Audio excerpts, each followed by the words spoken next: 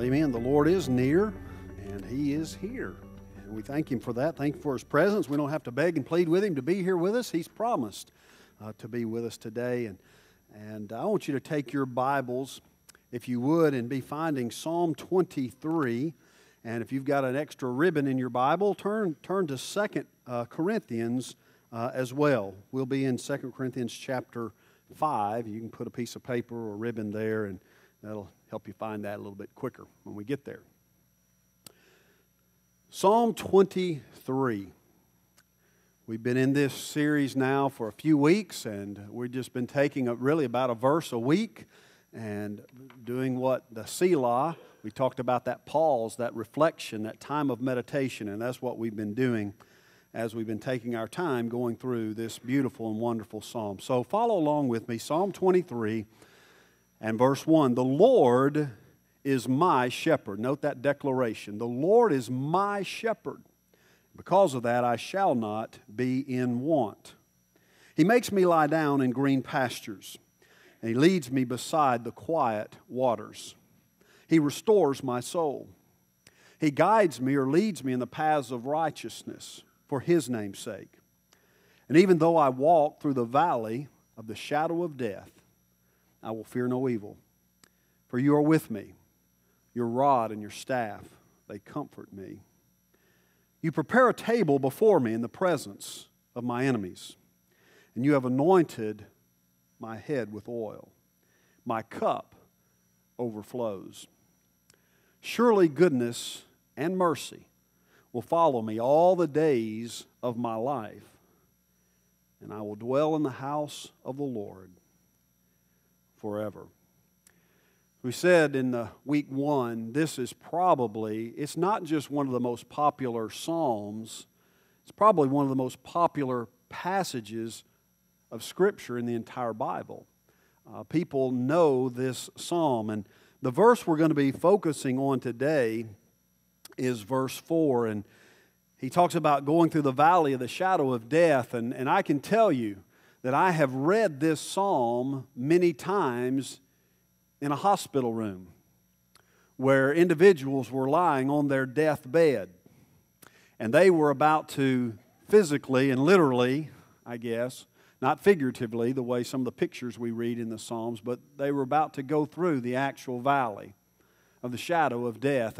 And certainly I've seen this psalm bring comfort and strength and peace when there is some uncertainty and questions and all those things that would normally and naturally come. But the devil, who would want to bring fear and anxiety to the child of God, the Lord is our shepherd, man. He says His rod and His staff, He's going to comfort us, and we'll talk about that today. But what peace and what contentment and what joy this psalm brings. You know, we don't really like to talk about death. As a matter of fact, when that subject comes up, we just kind of, we just put it off as though it's something way, way, way, way, way out there. And that doesn't matter if we're 7 or 70. We still think it's way, way, way, way, way, way out there. And so we don't really want to talk about it. But the Bible says it's appointed unto men once to die. And really, today's language, maybe a way of saying that would be, our death is on God's date book. Did you know that? That's sobering to think about it. But the day of your death is on His, and you're not going to be late. You're going to be right on time. He knows where it's going to happen. He knows when it's going to happen. He knows how it's going to happen. And it's going to happen. Unless there's only one exception. And that's the rapture of the church. And I'm going to tell you what. In these days, I've been thinking more and more and more about the rapture of the church. Because we are so quickly and so fast approaching the end of days. And I don't know if it'll be my generation or my children's generation, but I'm telling you, I think there's going to be some maybe living right now that's going to escape death through the rapture because of the way things are happening. I'm telling you what, the things that are going on the political scene, on the geopolitical scene, with the nation of Israel and all the things going on there with Iran, and our hand in that now with this Iranian so-called nuclear deal, and where we have obligated ourselves to protect Iran if Israel ever attacks Iran. How ludicrous is that? But listen, God is on His throne. And he said these things were happening, and they're happening before our very eyes. And so we're very quickly and swiftly approaching, it seems, the end of days. I'm not a date setter, but I'm just saying it could happen. And are you ready? Because death's coming. But it's happening. And in the end, we need to understand there is an end, okay? And our appointment with death is real. You know, the Bible says, prepare to meet your God. Now, when we say prepare to meet your God, he's not talking about going down to the funeral home and picking out the flowers you want to lay on your casket and picking out the casket and picking out the songs. And when he says prepare to meet your God, that's not what he's talking about. All we're doing when we do those things is we're trying to make death as pretty as it can be. You know, so it kind of somehow helps us cope with it. That's not what he's talking about. There's a great verse that I think he has in mind. Psalm 90 in verse 12 says, teach us how short our lives really are so that we may be wise. That is, teach us to number our days, that we have a set number of days. And listen, my number of days might be longer or shorter than yours and vice versa, but we need to know that there's this thing called the brevity of life. And because of the brevity of life, we need to have a heart of wisdom. And what happens is when we learn that our days are short, and by that I mean, listen, I don't care if you live 75, 85, 90 years. Compared to eternity, it's short. Our days are short. There's this thing called the brevity of life. And when we understand that, God says we're going to have a heart of wisdom. And what that means is we're going to have our priorities lined up. We're not going to be saturated with the things of this world, running all over the place, having our focus. Man, listen, I'm telling you, we're all looking around, and we need to be looking up because He's coming. He's coming soon. And so we need to be ready for that. So when the Bible says prepare to meet your God, He's saying understand the brevity of life, that you might have a heart of wisdom, that is to get your life in the proper perspective and have the priorities you need to have. The best way to face life, honestly, is to be honest about death. Adrian Rogers put it this way. He said, a man is not ready to live until he's first ready to die. And that's true. That's true. You're not ready to live. Your focus is going to be wrong. Your priorities are going to be wrong. You are not ready to live until you're first ready to die. Now look at verse 4 with me again. Even though I walk through the valley of the shadow of death, I fear no evil. For you are with me. Your rod and your staff, they comfort me. Even though I walk through the valley of the shadow of death. Now, did you know there is such a valley? I'm talking about literal. This isn't figurative. This is literal. There's a literal valley, and it's called literally the valley of the shadow of death. It's there in Israel. And by the way, Marcia and I have been there. And hey, if you want to go with us, the Lord doesn't come before then. I can't think of a better place to be than over there when He comes. But anyway, we're going to go in March. And listen, that's a bucket list thing, amen? I mean, you say, man, I just would like to go one of these days. Man, this is your opportunity. So if you want to go with us, you can go. We'll go in those caves, and we'll get in those valleys, and we'll see all of that stuff. And who knows, this may be your last opportunity. So I want you to go if you can. So there's some information on the welcome desk about our trip to Israel next spring. Now, there is this valley. We've been there. We've seen that valley. And so what happens is, it starts there between Jerusalem and Bethlehem, up about 2,700 feet above sea level. There's some water, and sometimes that water trickles and sometimes it gushes, but it comes down and it goes down, down, down, and through the years this water has cut a chasm, if you will, a valley, a canyon, if you will, of ravines, if you will. It's just cut through there as rock can do over centuries of time, and so it's come down, and so that water starts at 2,700 feet above sea level, and it comes down, down, down, down, down to about 1,300 feet below sea level as it flows into the Dead Sea. Now, Marcy and I have been to the Dead Sea, and we floated in the Dead Sea. You say, I can't float. You can float in the Dead Sea because there's so much salt in there. Nothing lives. You don't have to worry about anything biting your toes or nipping at you because nothing lives in there. It's all dead, okay? And so, but there's this valley. And it's and they call it the valley of the shadow of death. Why death? Well, because first of all, the water flows down to the Dead Sea and nothing lives there, okay? And another reason they call it the valley of the shadow of death is because in some places on this chasm, it's so narrow. The rocks on either side are sometimes only 12 feet apart. I got a picture here I want to show you. And this is just, I don't know if this is actually the valley of the shadow of death, but this would be similar. And so there's this chasm. You see the canyon, if you will, and there's certain places. There's a couple of pictures, but I didn't think they'd show up as good. But it was like 12 feet across. And so you can imagine, it doesn't matter what time of day.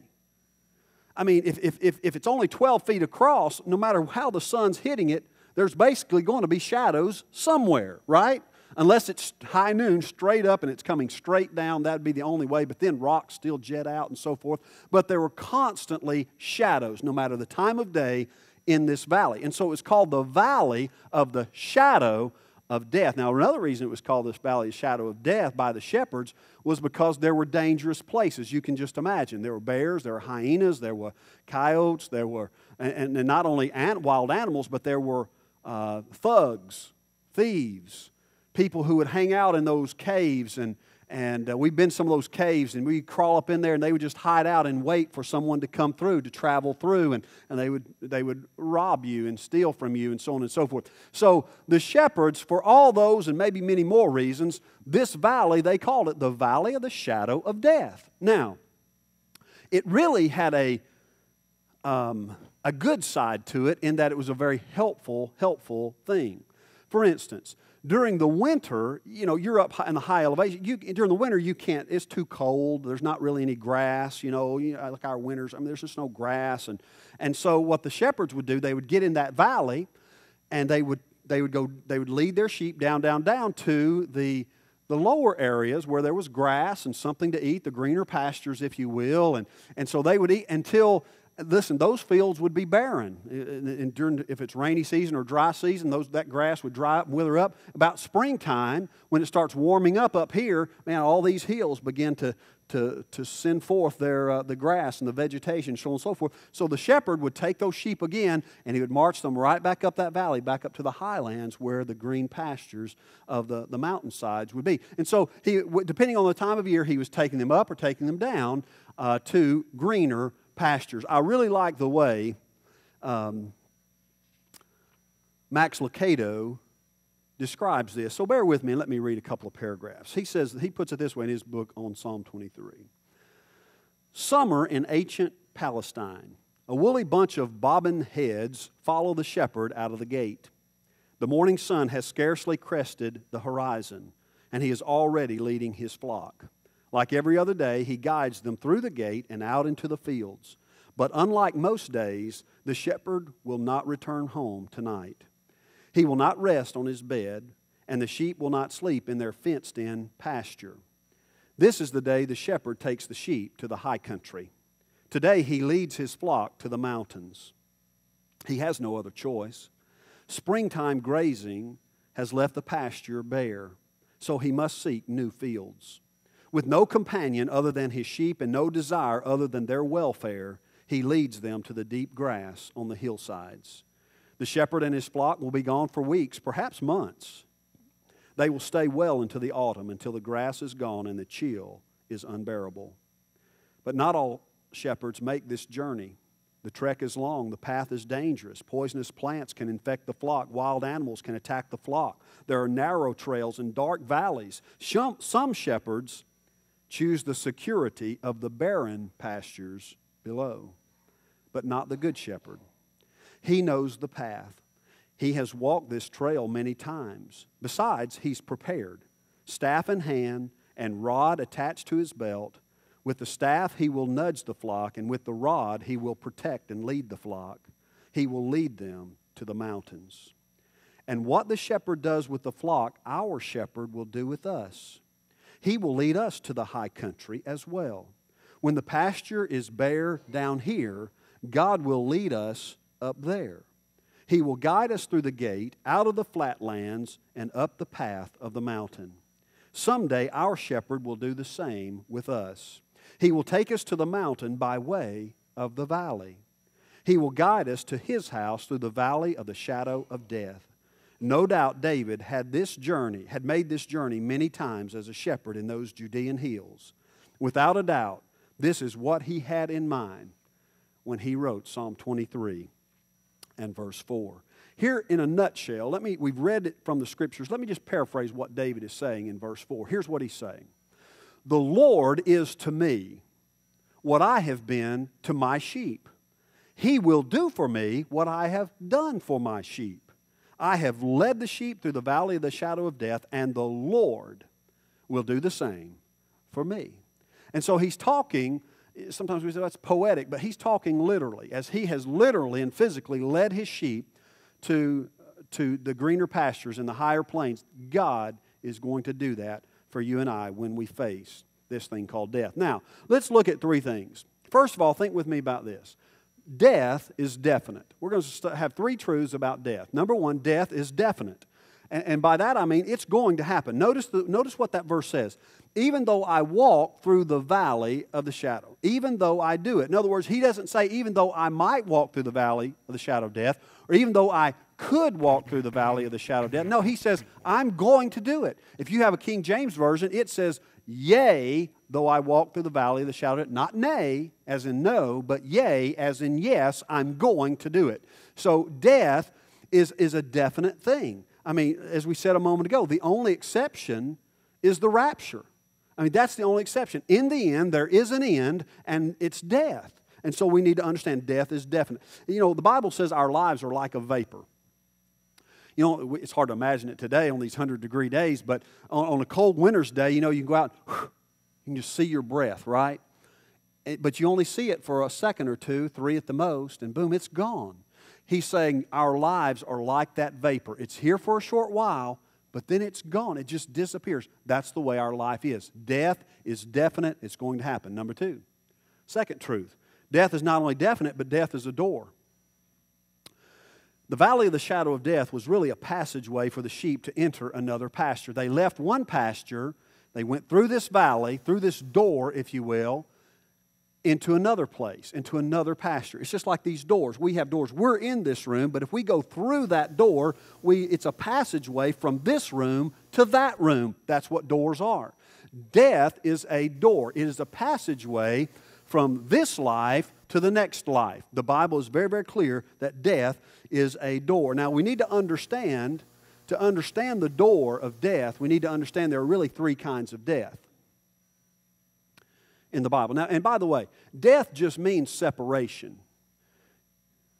Because isn't that what it is? I mean, if you've had a loved one die, you're separated from them, right? You can't go be with them. You can't call them up on the phone. You can't take them out to dinner because death has made a separation. So there are 3 kinds of death, 3 kinds of separation. You know, the Bible says the wages of sin is death. Another translation might say, literally, the wages of sin is separation. And that's what it is. Sin has separated us from God. So the wages of sin is a separation. There are 3 kinds of death, 3 kinds of separation. Okay, number 1, there's physical death. Physical death. Now, we're familiar with that in that we've had loved ones who have gone through this door of death. And when that happens, there is a separation. What's the separation through physical death? Well, the body and the soul are separated from, the soul and the spirit are separated from the body at the physical death, right? Because we'll have a funeral and that body will be there. The body is there, but their soul and their spirit is not there. At physical death, there's a separation between the soul and the spirit and the body. Our body is like a house. It's like a motel. We live in it on this earth. But listen, at death, we go through that door and we check out of this body, okay? That's what happens at the physical death, the physical separation. Number 2, there's spiritual death.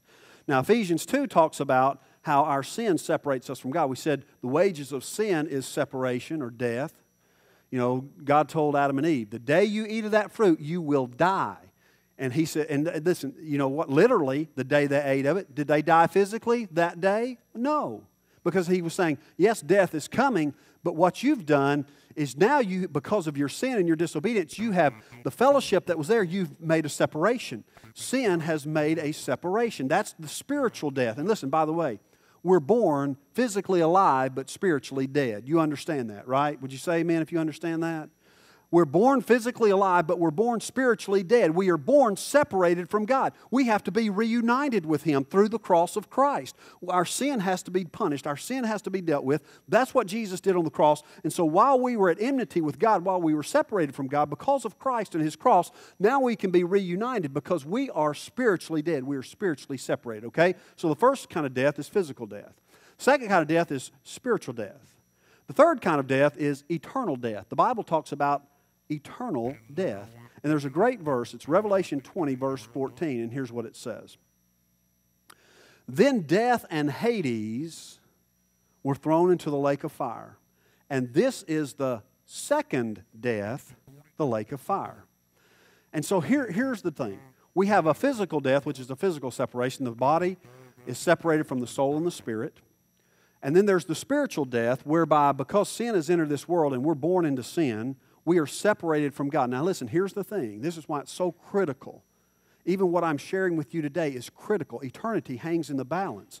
Because if you're here and you know not Christ and you've never received Christ, you are still spiritually dead. And if you go through the door of death from this life into the next life, separated spiritually, you'll be separated eternally from God. That's what the Bible clearly teaches all throughout it. So there's physical death, there's spiritual death, there is eternal death. Now, that's permanent separation. I want you to turn to 2 Corinthians for just a moment. 2 Corinthians 5, and I want us to look at the first few verses of that chapter, because I think what we see here, it gives us a good idea of what is really beyond the door. Death is a door, it's a passageway, and it's telling us very clearly. I'm going to show you some of the erroneous things people believe about what's beyond death's door. But here's what the Bible says is beyond death's door. Okay, so 2 Corinthians 5. Follow along as I begin reading in verse 1. Now, by the way, he mentions the earthly tent and the earthly house and those kinds of that figurative language. He's talking about our bodies, okay? When he says the earthly tent, he's talking about not a literal earthly tent. He's talking about our body, okay? So let's look at it. 2 Corinthians 5, verse 1. For we know that if the earthly tent, that is our body, which is our house, which is our body, is torn down, that is, we die, we have a building from God, a house not made with hands, eternal in the heavens. And he's talking about we have a house. Now, he's not necessarily talking about God's house, like we think of God has a house, a place called heaven. He's talking about a heavenly body, a glorified body. Okay, he goes on to elaborate. Verse 2, for indeed in this house, that is in this body, we groan, longing to be clothed with our dwelling from heaven, inasmuch as we, having put it on, will not be found naked. What does he mean not be found naked? He's talking about our spirit, our soul is going to have a body. Here we have this body. You're looking at my house. You're looking at my earthly tent. I'm looking at yours. But when we leave, when we go through death, we're going to be given, as believers, we're going to be given another body. We're not going to be naked. And I'm talking about the physical self, I'm talking about our soul and our spirit is going to have a house. We have this house on this side of eternity. We're going to have a glorified house, a glorified body on that side of eternity. That's what he's talking about in verse 3. For indeed, while we are in this tent, in this house, we groan. Let me ask you something. Do you groan in this tent? Do you groan in your body? Man, I'm telling you, I do more groaning now than I've ever done in my life. It's getting worse. Just groan and grunt. I don't even know what I'm doing. Marcia, you're just groaning. You're grunting. I don't know. I didn't know. I'm hurting. There's something wrong. And it's because of the stress and the burdens and the trials of this life. He says, in this house we groan, being burdened, because we don't want to be unclothed, but to be clothed. In other words, we don't want to die because we want to keep our house. We want to keep this body. But listen, he says, look at this, so that what is mortal may be swallowed up by life. Now, verse 5, now he who has prepared us for this very purpose is God, who gave to us the Spirit as a pledge. In other words, he's saying, listen, you're going to check out of your house one day. You're going to die. But I'm going to tell you something. What I'm going to do now for you as a believer, I'm going to give you the Holy Spirit. The Holy Spirit is coming to our heart to remind us, as a pledge, really, that we have we have another house. It's not made with hands. We have a glorified body waiting for us. And the reason we know that is God says, I'm giving you the Holy Spirit as a pledge to let you know that it is certain, it is true. Therefore, verse 6, Being always of good courage and knowing that while we are at home in the body, that is, while we're alive, man, we're absent from the Lord. For we walk by faith and not by sight. But we are of good courage, I say, and prefer rather, look at this, to be absent from the body so that we might be at home with the Lord. You see that? He's saying there's this separation. When we check out of this body, we go to be with the Lord, and we get a glorified body one of these days. And so he's saying it's better to be absent from this body. Well, we've never latched onto that just yet. It's better to be absent from this body so that we might be at home with the Lord. I think about old Keith Green. He was a music songwriter. He's the only one I know. I mean, he got up every day, and he would pray every night when he went to bed, Lord, take me. Take me tonight. Would you just take me? I want to leave this body. I want to leave this earth. I want to be in heaven. I want to be with you. He longed for the Lord. He loved the Lord. He looked to the Lord, and he begged every single night when he went to bed, Lord, would you take me tonight? He'd say in his testimony when he woke up in the morning, it was almost like disappointment because he wanted to be with the Lord. Because he knew absent from the body was present with the Lord. That's what he knew. Okay, so this gives us a good picture. But now I want to share with you some of the things people erroneously believe about this door called death. Okay, what's beyond that door? Well, here's what our world teaches us. First of all, some people believe in annihilationism. Annihilationism. This just means that a person ceases to exist. Death is the absolute end. There's nothing out there. There's no condemnation. There's no judgment. There's no heaven. There's no hell. There's nothing. Their view is, man, listen, you eat, drink, and be merry. If you want to do it, you better do it now. You better just enjoy it because after you die, boom, that's it. No more. You cease to exist. Nothing beyond death. Now, that's a great view. If you want to eat, drink, and be merry and no responsibility, no accountability, that's a great view. The only problem with that view is there's not one single verse of Scripture to support that view. Annihilationism. A lot of people believe that. It's the way they escape it. Number two, reincarnation. Now, this is where people, we say that we have to be born again spiritually because we're dead spiritually. We have to be born again spiritually, right? Well, what they say is when you die physically, the reincarnationist says you are born again physically. You die physically and you're born again physically somewhere else, maybe as something else. We saw this in India. They believe they have this caste system and where they'll say if you're good in this life and you do a lot of good things and you're a good steward and you make good decisions and so on and so on and so forth, and you do all that in this life, when you die, you take a step up. Maybe you get a life that's more prominent and more influential and blah, blah, blah. But they also say if you don't do anything with this life and you're a poor steward and you make poor decisions, also, you take a step down. So much so that you may not even come back as a human being. You may come back as an animal. That's why when we were there, they had cows just roaming the streets, and you never told them, shoo, or get out of the way. You never did that. You let them. I saw cows walk into places of business and just walking around, and they let them do it because that might have been Uncle Joe. He died a couple of years ago, and now he's come back. I'm sure that's what they believed. Reincarnation. Again, I guess that's a pretty good view if that's what you want to believe. Carl Jung put it this way. He says the concept of reincarnation seems to offer one of the most attractive explanations of man's origin and destiny. Yeah, I guess it is attractive. I mean, if I just mess it up and botch it up, man, I get a big old do-over. You play golf and you squirrel one down there about 10 yards and, man, you say, man, mulligan, get another ball out and hit it again. You don't get a life mulligan. Okay? There's not one shred of Scripture that says that reincarnation is real. Number three, another view is the soul sleep view. I've talked with soul sleepers. I've had arguments with soul sleepers. They just believe that the soul sleep, what they believe is that the body disintegrates. As the body dies and it disintegrates, the soul and the spirit just stays right there with the body and goes to sleep. It's a soul sleep is what they call it. Little Timmy was out in the garden in his backyard. He was filling in a big old hole when his neighbor peered over the fence and said, Timmy, what are you doing? Timmy looked up with tears just streaming down his face, and he said, "My goldfish died, and I'm burying him." And I mean, he had this big old mound, and he's patting it down. And I mean, the thing was a big old mound. And the neighbor said, "Well, Timmy, that sure is an awful big hole for your goldfish." And Timmy looked up and said, "Well, he's inside of your cat." So, but just like that goldfish and that cat were inseparably linked, that's what the soul sleeper says.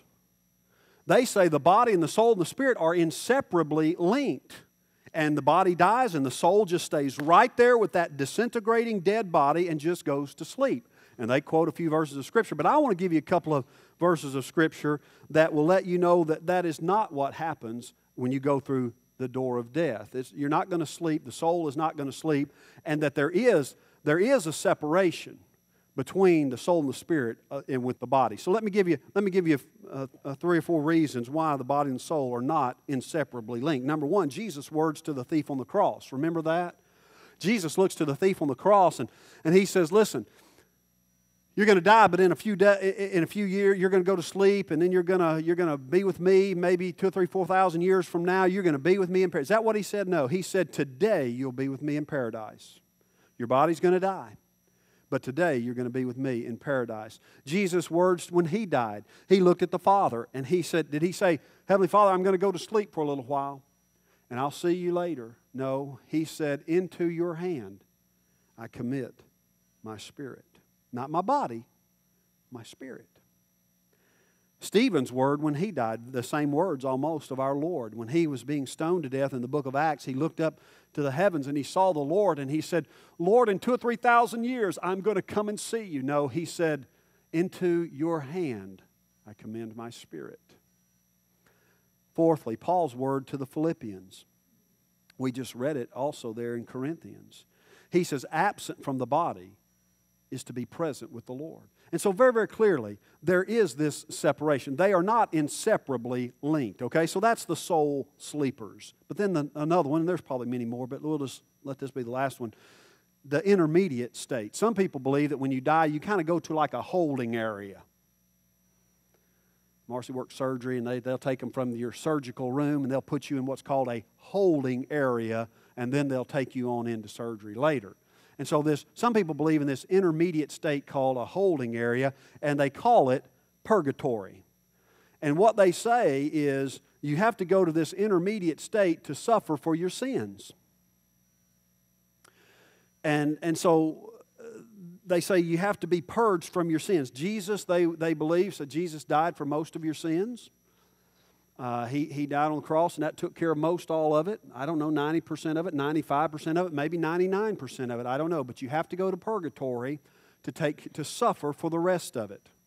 And then you can be cleansed, and then you can leave the holding area, the suffering area, and go on to be with the Lord. So some questions come to mind. How long does this take? Well, we don't know. Well, how do we get out? Well, we don't know that either. Well, how much suffering do we have to endure? Well, we don't know that either. A lot of things we don't know, but after we're released, we do go to heaven. And I want to tell you something, friend, countless millions of people believe this.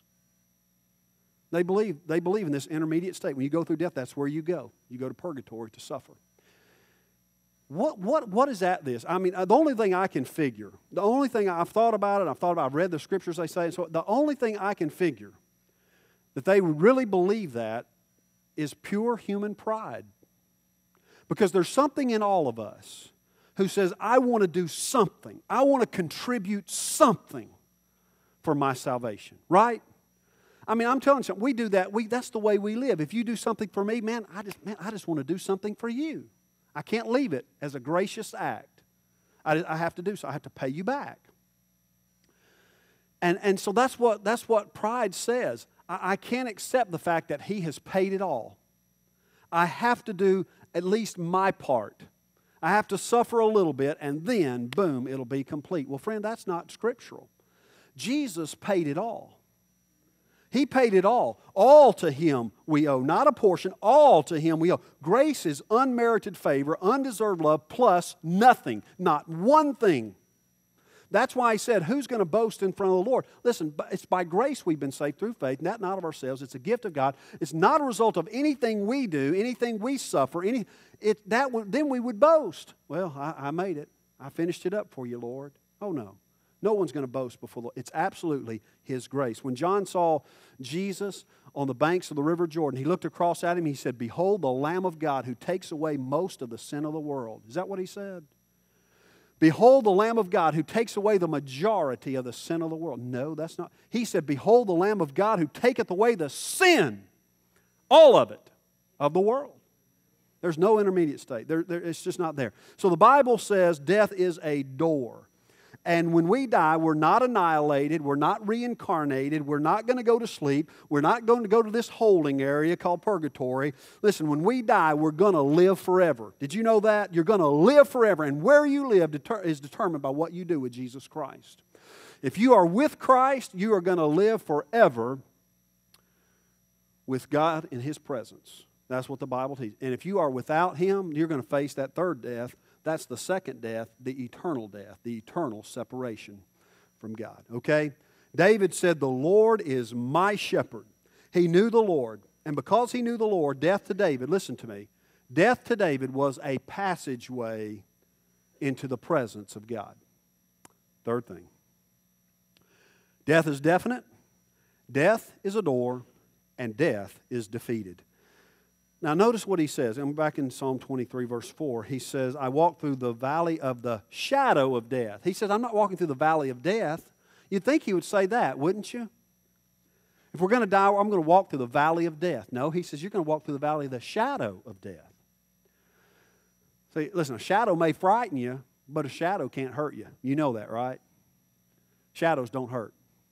Donald Gray Barnhouse, he's preacher of yesteryear. I've got some of his commentaries in my office. I always like reading. He had great illustrations. I love illustrations, and he's a great illustrator. But anyway, when he was a younger preacher, he had little girls about that high. You know, just a little girl. I'm not sure how old, and she his wife passed away. His wife died. This little girl's mother died. And they were, of course, brokenhearted. And the little girl grew up in church, and she knew all the things, just like our little kids around here. Man, they know all the stuff. They know all the stuff we tell them in Bible school and Sunday school. But it hadn't really found lodging in her heart. She couldn't really put two and two together on it, but she knew all the facts. That's the way this little girl was. Well, it was probably 3 or 4 weeks after his wife's death, this little girl's mama's death. They're coming out of a department store, and they were walking out of the door. And the little girl, and there was this big truck. I don't know, I always think of a UPS truck. It probably wasn't a UPS truck. Obviously, it was a long time ago. But anyway, it was a big truck. And the sun was setting. And it was kind of late in the day. And that sun was shining back on that truck. And where they were on the sidewalk, there was this huge shadow that the truck was making. And about the time they were coming out, the truck was starting to move. Well, the shadow was moving, and she saw it coming toward them. She said, look, Daddy, look at that big shadow. And it's just like the Lord gave him that. He said, man, the Lord just right then, he said he knew. And he said, honey, let me ask you a question. Would you rather be hit by the shadow of that truck, or would you rather be hit by the truck? And she said, oh, Daddy, that's easy. I'd rather be hit by the shadow of that truck. And he said, that's right, honey. That's exactly right. And I'm going to tell you something. A few weeks ago when your mama died, the shadow hit her, but the truck hit Jesus when he died on the cross 2,000 years ago. That's exactly it. We go through the shadow of death. Listen, he experienced death for us. He went to the cross for us. He took the punishment of sin for us. He went through all that. He experienced the separation of God for us. He experienced all that. He took the truck when we take the shadow. That's what he's talking about there. The shadow of death. Well, let me close with these 3 things, quick things. This was going to be my original outline, but we just had to add to it a little bit. Things to remember when facing death. Verse 4. All these come from the verse. First of all, if you're facing death, you have a loved one facing death, they've been through death, listen, remember this truth, the presence of the shepherd. Notice what he says. I fear no evil. Why? You are with me. The first thing is the presence of the shepherd. You are with me. What a tremendous blessing. Not just the presence of the shepherd, but the power of the shepherd. Notice what he says. I fear no evil. You're with me. That's the presence of the shepherd. Your rod and your staff. That's the power of the shepherd. Your rod. Remember we said last week, the rod protects the sheep. The staff draws them closer. So when you go through the valley of the shadow of death, listen, Jesus is going to protect you. You're a good shepherd. He's going to protect you. He's going to draw you close to himself. The presence of the shepherd, the power of the shepherd, but the purpose of the shepherd. Notice what it says. Thy rod and thy staff, they comfort me. And it's more than just comfort. It's really the purpose of the shepherd is, yes, he's going to comfort you as you go through that valley. But the whole idea is, remember what we said, that it's the valley started up there and it went down, down, down, all the way down there. The whole purpose is I'm going to take you to the place you need to be. I'm going to take you to another place. God is saying, I'm with you. My power is with you. You have my presence. You have my power. And my purpose is to take you from point A to point B. And here's the thing, I would say this, and I'll be through. David knew enough about being a shepherd that the shepherd was not going to get up and get all those sheep together and take them and take this journey and listen, and go through a valley like that with the danger, with all the things they face. He knew a shepherd was not going to take his sheep through that valley unless he was taking them to a better place. Amen? Amen? He was taking them to a better...